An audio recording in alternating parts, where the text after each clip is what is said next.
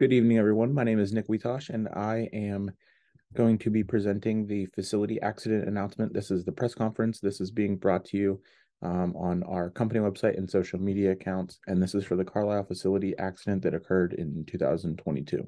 Like I said, my name's Nick Wietosh, and I've been chosen to deliver some not so good news at one of our facilities this year. There was a terrible and tragic accident that left 7 employees severely injured and 3 mildly injured.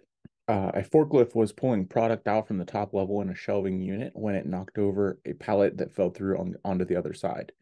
When that pallet fell through, and it resulted in product falling onto the employees who were in the near zone of the forklift was also impacted, and the operator of the forklift was one of the 7 who was severely injured. 3 team members were mildly injured, including mild concussions, scrapes, and bruises from the pallet of product that fell.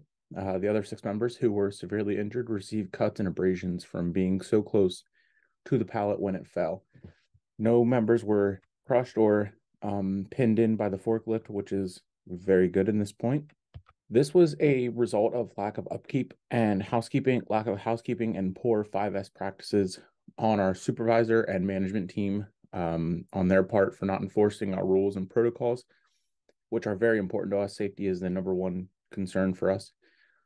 Our team has designated me to answer for this accident at the Carlisle facility because of my warehouse experience, as well as my experience as safety coordinator for multiple different warehouses. The pallets were not wrapped correctly and tightly to hold together with that when being moved from the top shelves. And this is where the forklift operator lost control of the pallet on the other side that it bumped into and pushed it off and fell into the aisle.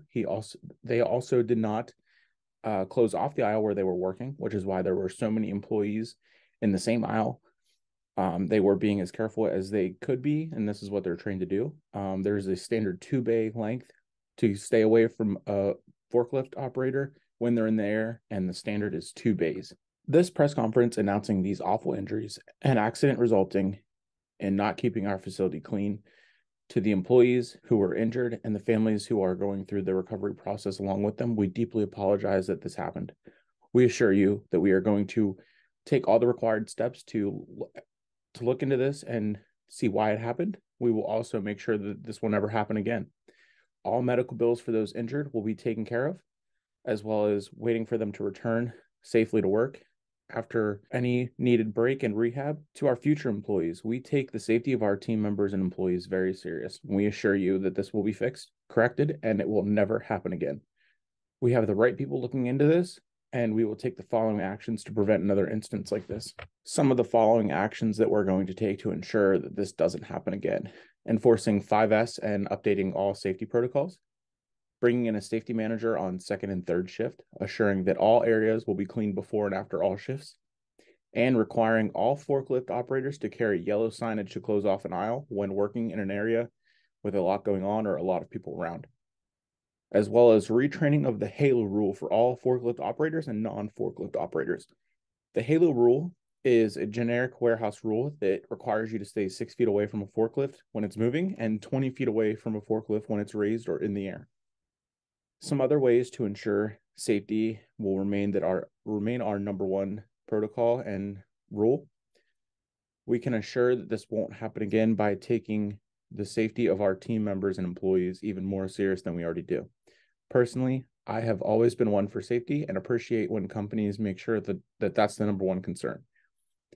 In my experience of working at warehouses, when there is a aspect of bringing fun and safety together, more people are more likely to make sure that their warehouse, their areas, their departments are clean and safe. This is also bringing into the next point, but safety day streaks. Whenever there's so many days in a row without an incident, accident, or report, that's a good thing, and our employees should be rewarded for it. Things that we will be starting at the Carlisle facility to ensure the safety remains a priority. Number one is a game called Safety Bingo. How it works is every day in our team meetings before starting the workday, we're going to pass out bingo cards. And one number will be called every day until there's a winner, as long as there's no safety violations or recordable accidents. When there is a winner, they will have the choice of a prize such as a company water bottle, some Yeti products, a zero gravity chair, lunch boxes, and company merch.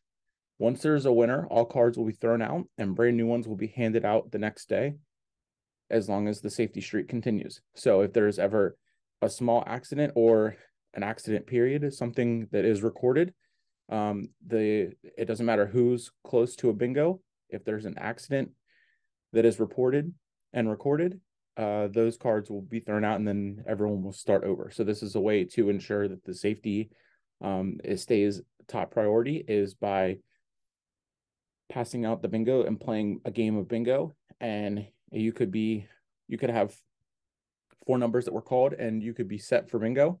And then the next day you think that a number is going to be called, but then there's a recordable. You have to throw the card away and restart.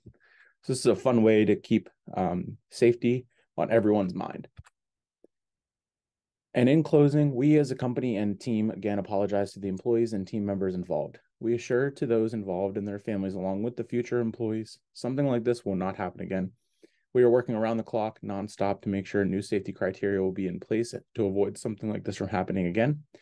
Those injured are receiving proper compensations for the recovery time, as well as all medical bills being paid for.